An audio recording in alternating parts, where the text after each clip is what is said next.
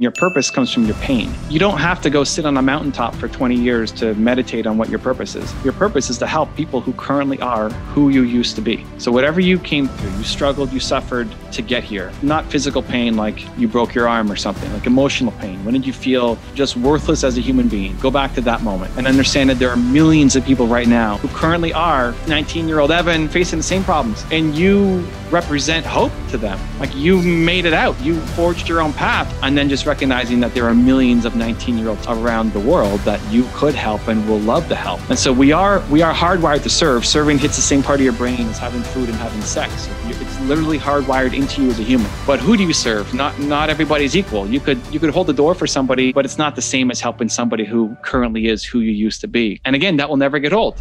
Need motivation? Watch a top 10 with Believe Nation. Hey, it's Evan Carmichael, and I make these videos because I need them, because I want to wake up every single day and get pushed by somebody who's doing a lot more than me. And in watching their videos, it inspires me to be bolder, to have more courage, and to go chase down the life of my dreams. And I hope it does the same for you. So today, let's learn from me and my team's take on my top 10 rules of success.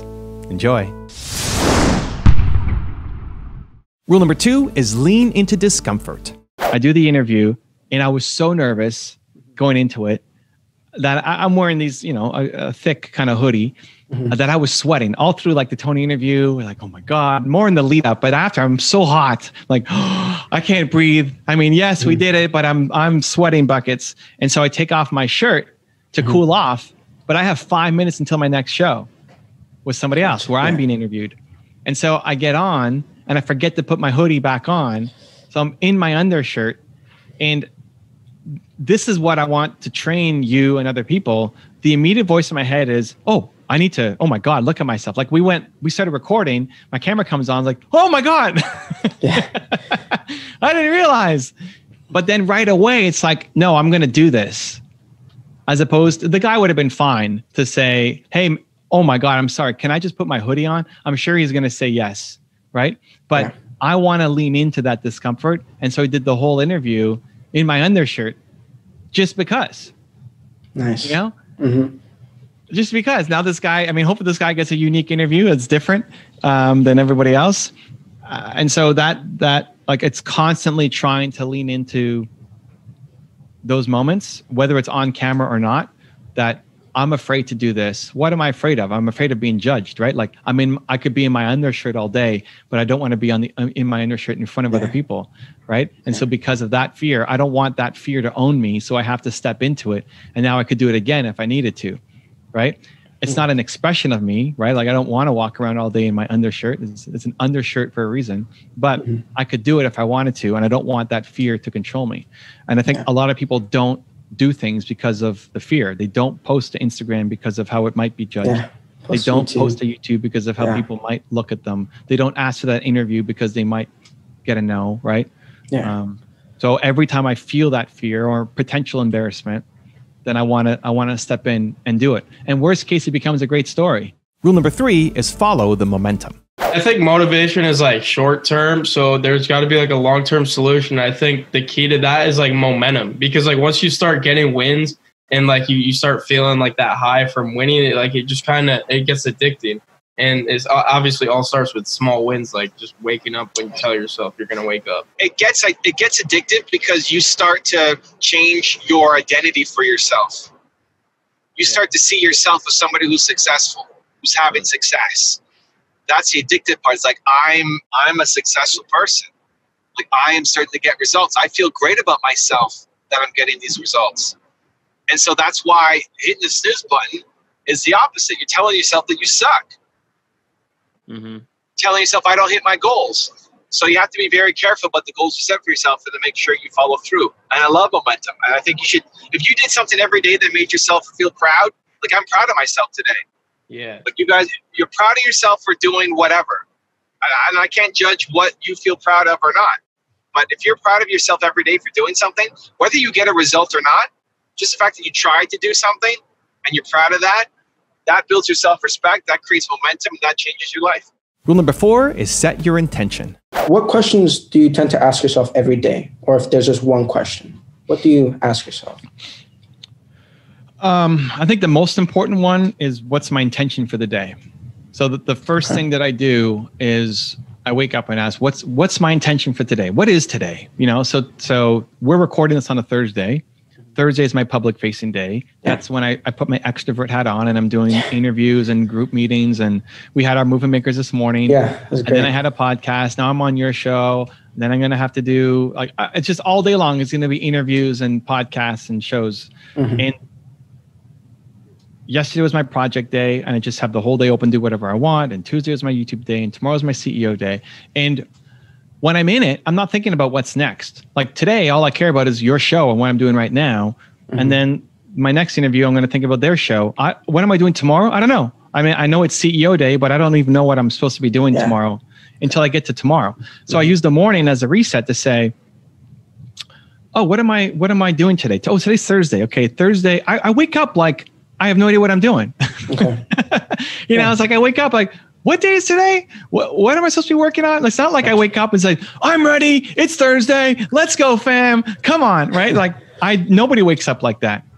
And so I wake up and I'm, I don't know what I'm doing. And I look at the calendar and I look at what I'm doing for the day. So who am I having on? Oh, I'm going to be on a financial developer. Oh yeah. I love that guy. He was on my YouTube live stream. Today's Movement Makers Day. Awesome. Oh, and I'm doing this stuff coming up. Great. And I just want to get myself ready. What's my intention for today? I want to try to bring the best for all the people that I'm trying to show up for. My intention is to try to be my best for you here today, for every other, interview I'm doing, for Movement Makers this morning. It's my intention. Maybe I don't hit it. Maybe you walk away and say, Evan, man, that sucked. That was the worst interview I've ever seen you do. Awesome. It's like, it was still my intention to show up, right? Because when you're thinking about something else, if I'm here talking to you and I'm thinking about what I'm doing this weekend, I'm not here for you. I'm not creating, I think it's disingenuous to the intention here. So in the morning, what's my intention for the day? And I'll look at my calendar, and I think your calendar should be a reflection of your goals. Okay. Right? Like if you want to accomplish your goals, there's habits that have to happen. Yeah. Otherwise, it's just an idea. If you don't do anything, right? If you just, I have all these ideas of who I want to interview. If you're never reaching out, it's never going to happen. So in your calendar has to be actions that will help you accomplish your goals. Also, to make sure you're actually taking action after watching this video, I've designed a special free worksheet just for this video. The worksheet will highlight all of the lessons learned in this video, as well as pull out our 3 favorite learnings and quotes that will inspire you to actually do something. The worksheet will also give you space to write down what your key takeaways are and your specific plan of action to make sure you're getting results. If you want the worksheet designed specifically for this video, absolutely for free, there's a link in the description below. Go click on it and start building the momentum in your life and your business. I'll see you there. Rule number 5 is believe. Why is there so much negativity in the system? Well, it's because there's a lot of pain in the system.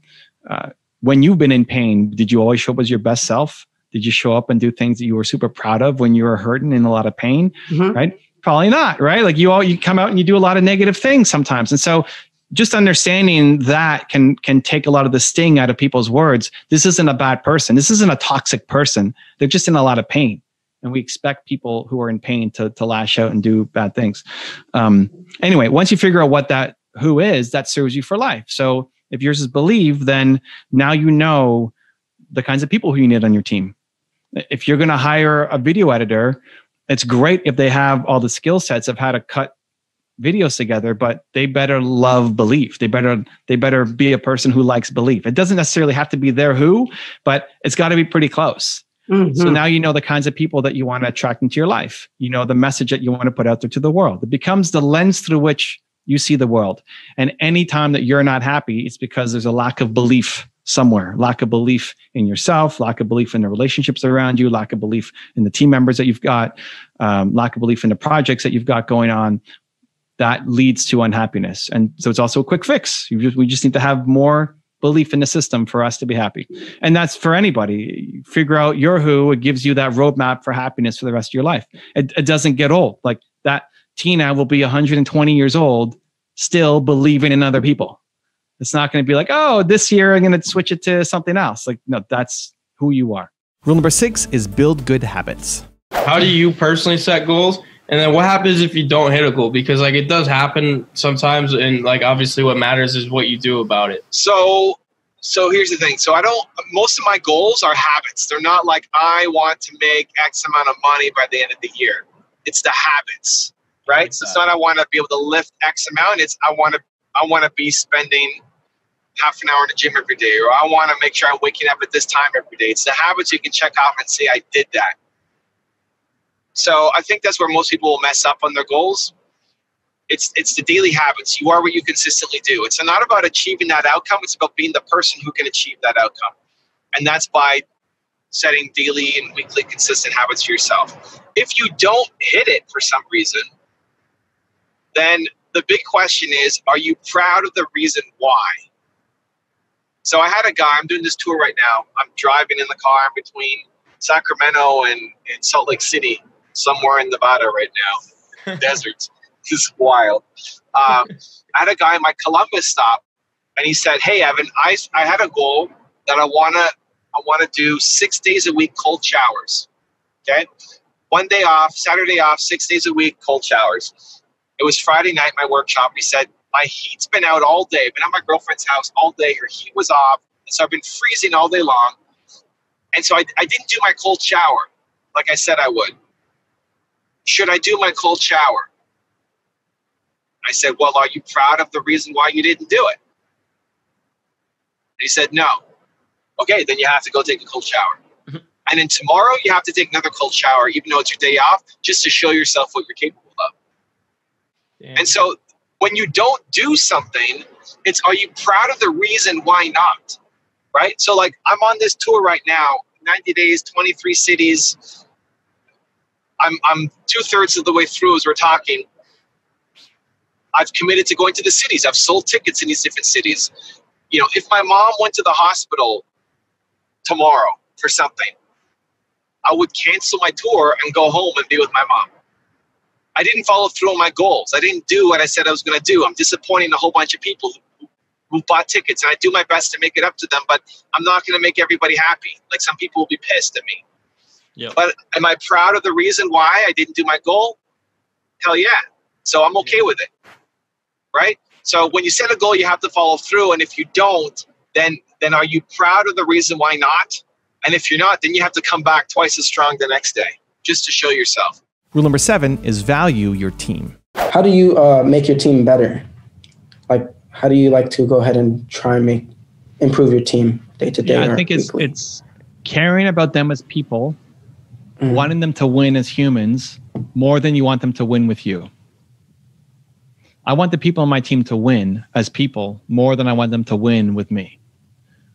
Now, quite often, it's a similar path. It's like, hey, you want to do this, your best path is to stay with me and I'll help you get there. But it may mean that they have to leave and go do something else, right? Yeah. Like Zan, if you watch our live stream, Zan is my co-host. Yeah. I want Zan to win more than I want him to win with me. And that may mean he has to jump off at some point and not be my co-host on this stream. If I ever felt like me being with Zane on the stream wasn't in his best interest, I would kick him out. I would kick him out. It's like, Dan, I love you. You can't be here anymore. You have to go do that thing. I'm not going to let you stay here. You have to go off and do that thing. It's even though he's bringing so much value to me, it's actually holding him back. If I don't feel that way. I think it's great for him.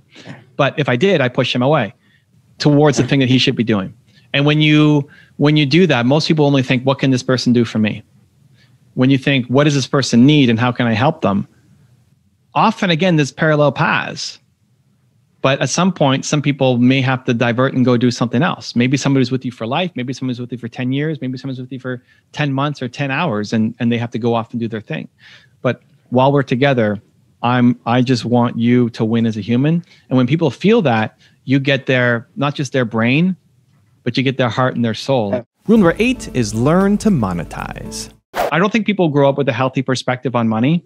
Some people, like you alluded to, think money is everything. And the next person coming in, that's my next purse. And that's my next, she's my next suit, or she's my next car or whatever. And money is everything. And there's other people, though, which I find a lot more in my community, who think money is the root of all Evil. right? But it's actually the love of money is the root of all evil, but it gets shortened to money is the root of all evil. And so you're afraid to make money and you think money is bad and you shouldn't make money. You have to make money. I think money needs to be, especially if you want to be an entrepreneur, money has to be in your top 5 list of priorities. It just can't be number 1. But it's not number 1,000 either.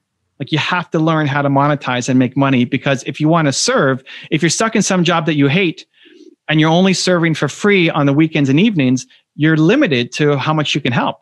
But if you can turn this into a full-time business and then hire people on your team, and now you've got 10, 20, 100 people working for you, all aligned to this mission that you're on to save people, right?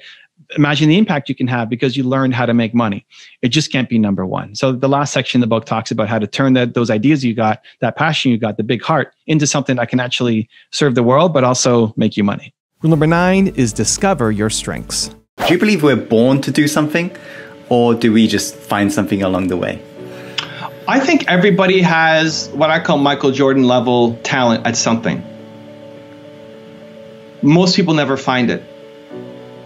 I believe even the greatest basketball player of all time isn't Michael Jordan. It's somebody you've never heard of. It's a manager at Starbucks because he never picked up a basketball. And so he could have been the greatest of all time. And instead, he's a manager at Starbucks. And he's okay with his life instead of being great at something. And so I don't know, I don't know about the words destined or anything like that, but I believe everybody has that kind of talent. You have genius level talent at something. And you've got to go and figure out what that is. And it's your responsibility, not just to yourself, but to your community, to your family, to the people around you, to the world, to then share that gift. And so part of the path to finding it is just trying things. Maybe not everybody should be an entrepreneur, but everybody should try it. You should try it and see, like, did I like that? Was that fun? Was that enjoyable? Do I want to keep doing that? And if it's not, great, then go do something else. I think too many people don't try enough things. We get locked into a career path way too soon, and then you don't know how to get off of it. And then the further on you get, the more responsibilities you have, the more difficult it is to jump off and do your own thing. And so I think it's everybody's responsibility, first to themselves, to have a happy life, to figure out what they have Michael Jordan level talent at. And rule number 10, the last one before some very special bonus clips, is start taking risks. Taking risk while you're young, because a lot of people don't understand that. People that are listening that are in Christianized spot, we're young and we don't have a lot to worry about. Now is the time to take that risk. If you ever had the thought of being an entrepreneur, I feel now is the time to try it out, because jobs are going to be available later down the road. Yeah, I think now is always the right answer. It's easier when you're young, but I'm 38 now. 38, 39 in May, great. If I was in a job that I hated as a 38, 39-year-old, and I hated my life, now is the time. I'm going to wait another 30 years of working for some company that I hate? Now is always the right time. People wait for the perfect time, it never comes, and then you end up in a retirement home regretting your entire life. So now is always the time. YouTube is a long form platform. This podcast, however long it goes, it's not a 40-second clip, right? I love data. I love making data-driven decisions. It might be great to feel a certain way, but I want to see that it actually has a result. 100%. Right? It's my morning conversation. Great. YouTube gives you the best data of any platform. So when this video comes out, you'll see in your audience retention, there's a curve called the audience retention curve, where basically you see where people are leaving the video. So at the start, it's 100%. Everybody who watches at 0,000, they're there. But then as the video goes on, it's this curve. You'll see at some points a sharp curve where it drops a lot. People left. Whatever you did there sucked. Don't do that again. Probably a commercial. Leave my commercials. Got to pay the bills, guys. You know? But even timing around the commercials. Right. If you do it too soon, you might lose a big percentage of your audience. But there'll also be these magical moments where it's flat, which means nobody left. For this 2-minute clip, nobody left. Whatever we were talking about, nobody left. And then you'll have some really magical moments where it goes up. How is that possible? People rewinding the clip to watch that part again. That's what you cut and put to your Instagram. We could take these businesses in different directions. If the goal is speaking, the key thing is getting to know the people who are hosting these events. Who are the people putting it on? And build a relationship with them. The easiest way to do that is a biz dev show. So you have them on your show. You already have a podcast, it's great. I don't know how you're selecting the guests to come on your show, but now it's with an intent to, I want to get speaking gigs from this person or their network. Like, are you already thinking about that, or how have you picked? I mean, the reason I started the podcast was to have a big personal development brand podcast. And so my concern in that is that a lot of the people I get on now are speakers, authors, you know, coaches, that stuff, which I understand I can't market to them because they're in the same game, but not to dilute the podcast, if that makes sense. So you have two choices there. One, you start a different show geared just towards this, or two, you find an angle that it feels right in your heart to have them on. So if you're looking at who's putting on events for entrepreneurs, you can go research all the events for entrepreneurs, or even like, I don't know if you go into sales or if you go into MLM. Yeah, I would, Great. So all of those conferences or people who are selling insurance, like all of these things, they're like pseudo entrepreneurs. Insurance people are, you're kind of an entrepreneur, but you're not. There's way less risk. Right? Real estate, same thing. You're an entrepreneur, but there's like a support system around it. So there's lots of events happening around those things. You find a list of all the events, you find a list of who's organizing them, you invite them on your show to be a guest. They care about personal development. Otherwise, they wouldn't be putting on these events. True. Why put on an event for entrepreneurs or real estate professionals or MLM industry or whatever? They care about this stuff. Do you personally connect with them enough that it feels right in your heart to have them on the show? You can make a judgment call whether it's a fit for the main show or you start a different show around it. But that's going to be your fastest path to get speaking gigs. Talk to the people who are hosting the events. Other speakers and authors, not that they see you as competition, but they're probably going to take the deals that they like the best. For sure. You know, and they may not remember you or pass, like they have lots of entrepreneur friends and speaker friends that you may not be the first person that they call if they want to turn it down. That's right. Right? So it's not that it's not possible, it's just a much longer road. So if we want to be strategic and we want to get deals for our speaking gig, like that's the fastest way to really do it. And it's not that difficult to execute.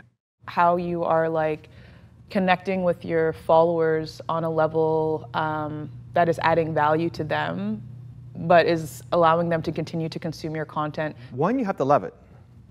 Like I love connecting with the community. So there's a lot of people who don't love it, and you don't have to do it, right? So I remember I was in New York and I was meeting a really big name author, you know, New York Times bestseller, et cetera. And I was in town. He said, hey, let's go grab breakfast. So we grabbed breakfast together. And he said, well, what are you doing for the rest of the day? It's like, oh, I'm going to have lunch with another fan who said he like became a millionaire after watching my content. And then we're going to do an afternoon meetup at a Starbucks with, you know, my fans in New York. And we're just going to chill at a Starbucks and ask questions. I don't care about seeing New York. I just care about meeting the people. And he said, that sounds exhausting. Like, oh, what are you going to do? It's like, I'm going to go back to my room and write. And he's had tons of success as a writer, right? So it's not that one way is better than the other. It's just that I love doing it. And so it's tapping into, like, if that's where you get your energy from, of the audience that you have and people listening to you, watching you, et cetera, then that's where the thing needs to be birthed, not from, this is a good strategy, so I guess I should do it, right? So inside of that, I do things like that, where I do meetups in cities when I travel. Even here, inviting you back. It's like you message me, it's like, hey, what are you doing on Tuesday? You want to come by and do something, you know, for content too? And every day I'll do Instagram questions. If you see my stories, I always put a question, and then at the end of the night, my evening routine, no matter how tired I am, I'm still like responding to questions. I'll do like 10 questions. And you're responding yourself. Yeah, it's me. Like when I'm helping people, I try to do it where there's scalability to it as well. So, you know, the people who are here today that I'm helping, they're helping, but it's also content, so other people can learn from it, hopefully in your story, right? When I'm doing Instagram Q&A, it's on my stories, so people can leave a question, I'll answer it for everybody. Right? I still do a lot of one-on-ones in the DMs as well, but there's just not enough time in the day to hit everyone. Even the questions that come in every day, I don't have time to do everybody. but it's more of a heart thing where it's like I need that as part of my nightly routine to stay connected to the work, because otherwise it becomes, why am I doing this stuff? You know, the numbers start to blur and not mean much. Right. You know, you had 1 million or 2 million or whatever. It's like, okay, I don't know what that means.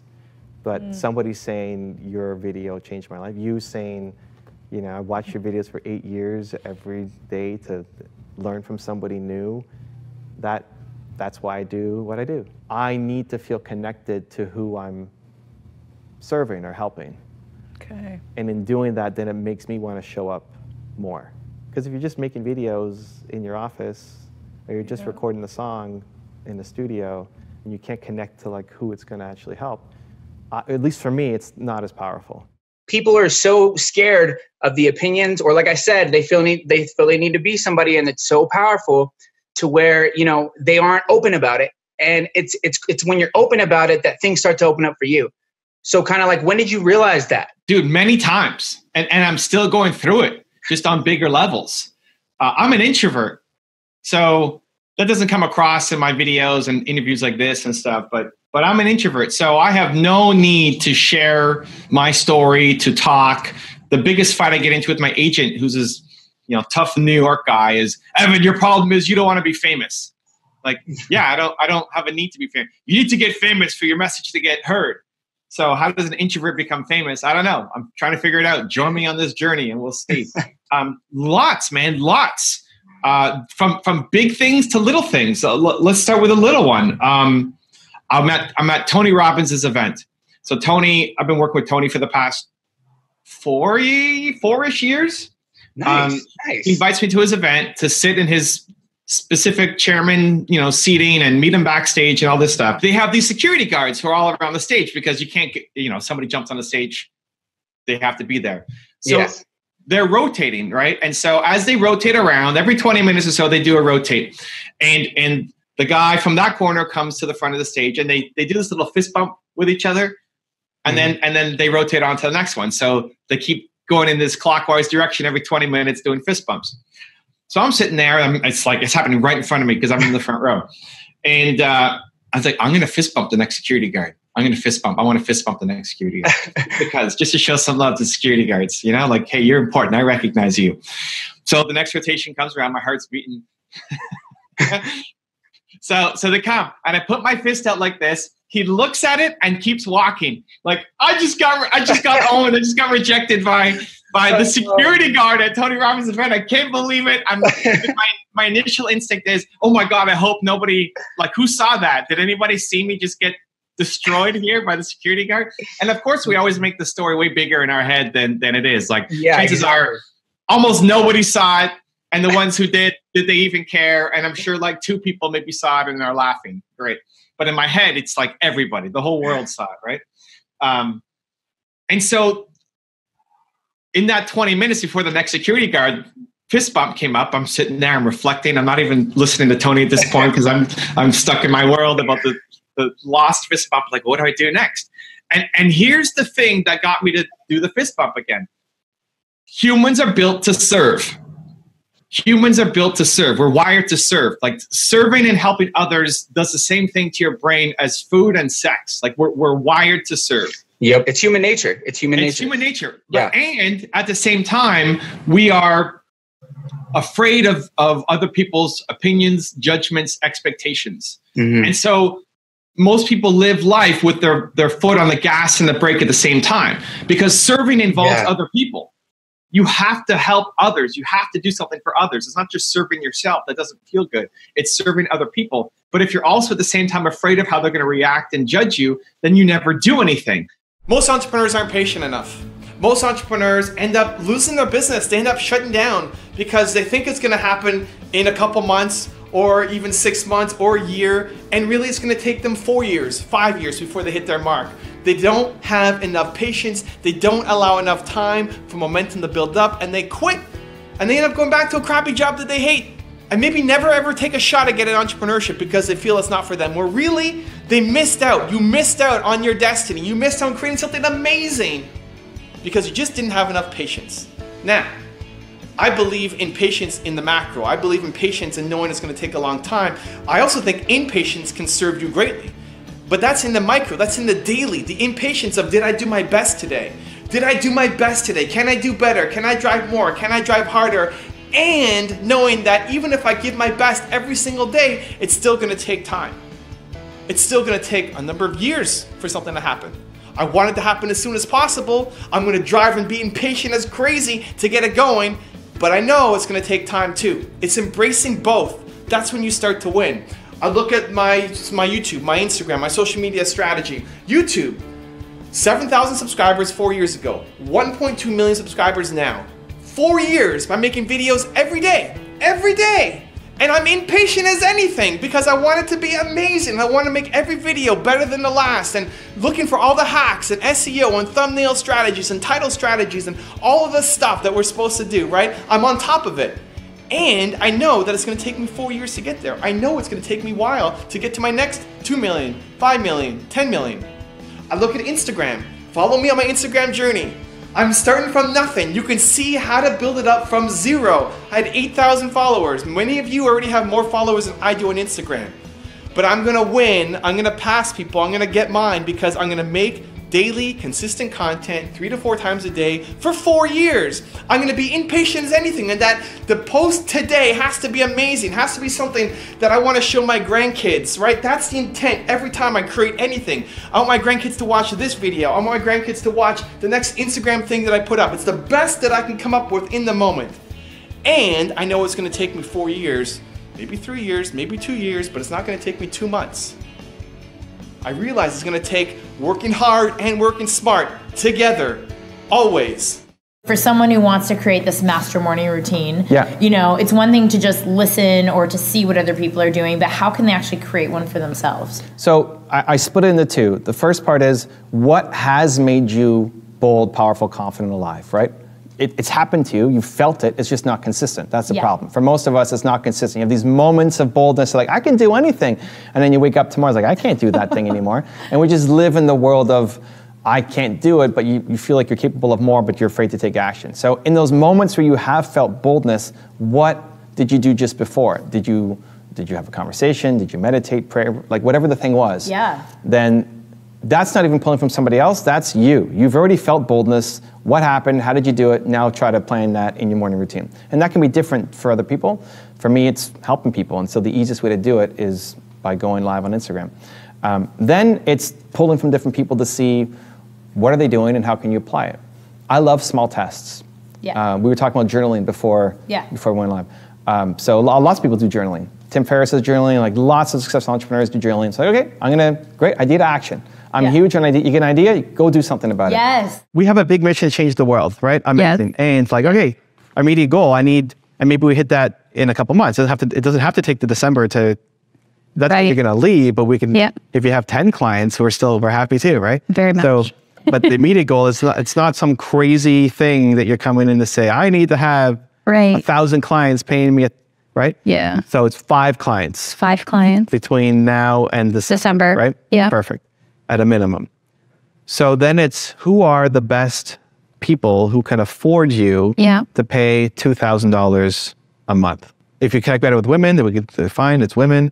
It's not that you only have to do one, but it's helpful to narrow in on like the right influences to take you to the path. Right. So is it women in careers? So I've honestly I haven't coached any woman. I've been coaching men. Okay. And it's been, the people who I have been coaching are people that are in the, like in the fitness space. So it's just more about figuring who are the people who have budget, who can hire you, or you get paid to come in to an organization and help them with their team.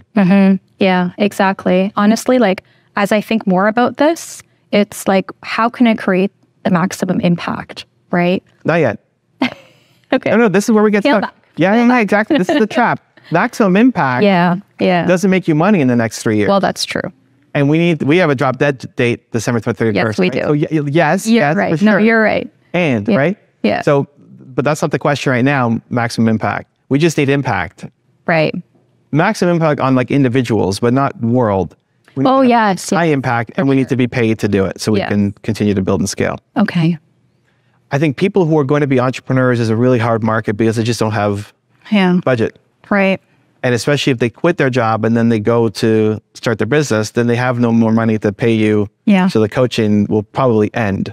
Absolutely. So it's finding people who are, it could be if you're making $250,000 plus a year and you want to start a business. Yeah. You know, I'm going to help you. And I would get the $25K up front. So once they start the business, it's going to be really hard to, right? And I collect after every session. Okay. Yeah. Up front. Yeah. Like all of that, it could be potentially negotiable. Right. Could I do quarterly installments? Could I do just 6 months? You don't have to say no to it, but you can say like, here's what we did. Doing the work is torture for most people. If you look at my channel, we're doing 3 videos a day. For a lot of people, jumping into my work schedule would be torture for them. It would be torture. It's like, it's just too much work. Right. And that's great. And it's like, I love it though. Like I chose this life. I love the work I'm doing. I love being here talking to Dick. You know, this is good. This is happy for me. Other people like, oh, I got to talk to Dick. I got to be on a live stream. I'm panicking. I'm freaking out. You put me in that landscaping job. I had a landscaping job. I would die, man. Like I hated that job. But for other people, it's like, you know what? I love being outside. I love being fit. I love my friends here. Like it's just to be successful in anything, you have to enjoy the work that you're doing. And not everything is great. You know, not every day is roses. You're going to have a lot of crap that you deal with. And the thing that gets you through all the crap is just the love for the process. And so I think it's still important to have goals. It's nice. But more important than the goal is the journey to get there. And you're just getting started in all of this, right? Yes. The opportunity here is there's the big long-term opportunity of you could help, whether it's everybody, whether it's women, whether it's women of color or whatever. Yeah. There's a lot of people in even just North America who need that. Yeah. The immediate opportunity is figuring out, okay, how do we replace our salary? Correct. Because the women on the train may not be able to afford you as a coach, right? Right. So this is where a lot of people get stuck. Right. At the beginning, it's like, oh, I love these people and they're so good and like I really want to help. And then you get pulled into either helping them for free or doing it like super discounted rate. Yes. And you feel so fulfilling, but it's like you are not making money, right? Yeah. So it's just an order of sequencing. So it's not that you're not able to help those women in a deep way. It's just not now. Right. Because now we need to prioritize within our mission, making money so that we can afford to quit our job and then make more money so we can afford to hire a team to help us build our brand. So like I'm purpose first. Yes. And you have to learn how to monetize, right? Right. Like number 1 is mission, purpose, and then somewhere in 2 to 5 has to be making money if you're an entrepreneur or you don't make money. Tell us what is one thing you do every morning to set your day up for success.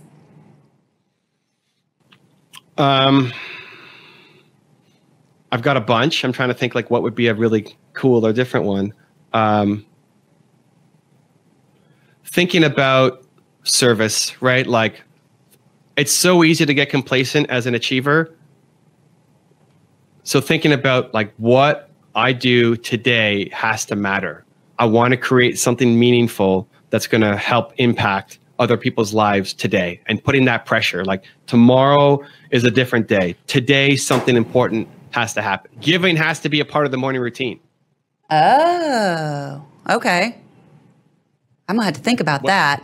Yeah, whether that's actually giving in terms of like you're going to take a call with somebody and mentor them, or you're going to buy the coffee for the person behind you in line, or you're just going to meditate and pray for somebody. Like I'm thinking of somebody in my head and I want them to have love today, and you're like focusing your energy on supporting somebody else.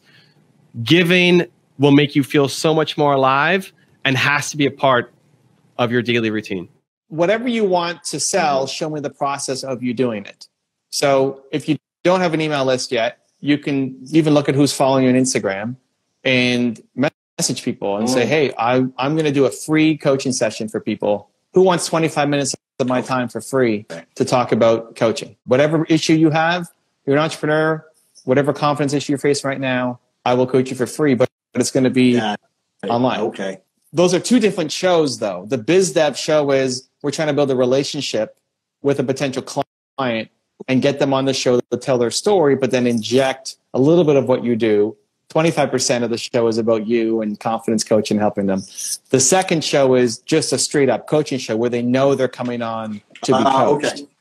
But they may not be an ideal client for you. It's just anybody who needs coaching. Okay. Because I want to see that you're a good coach.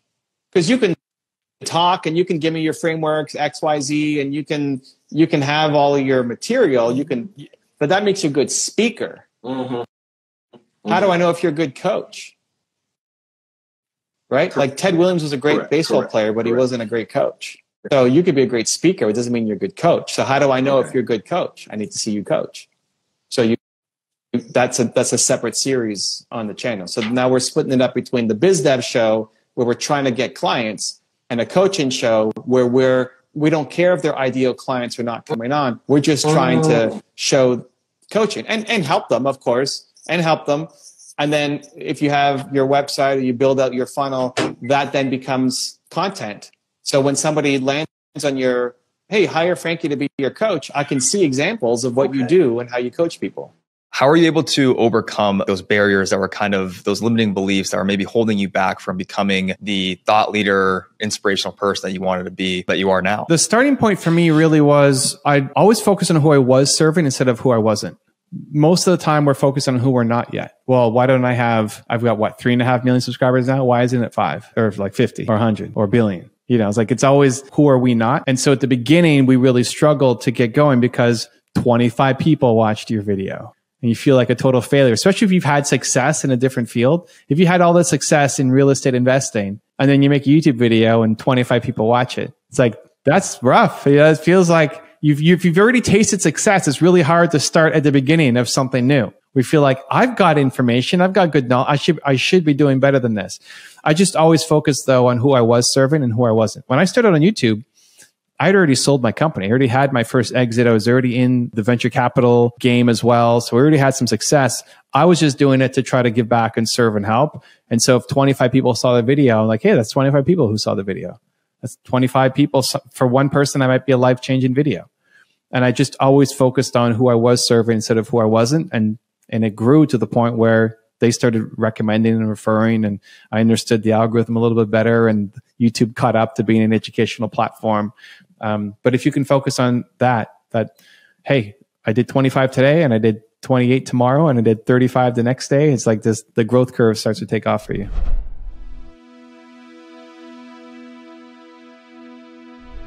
Because you made it this far in a video, I want to celebrate you. Most people start and don't finish. Most people never actually follow through. Most people say they want something, but they don't ever do the work to actually get it. But you are different.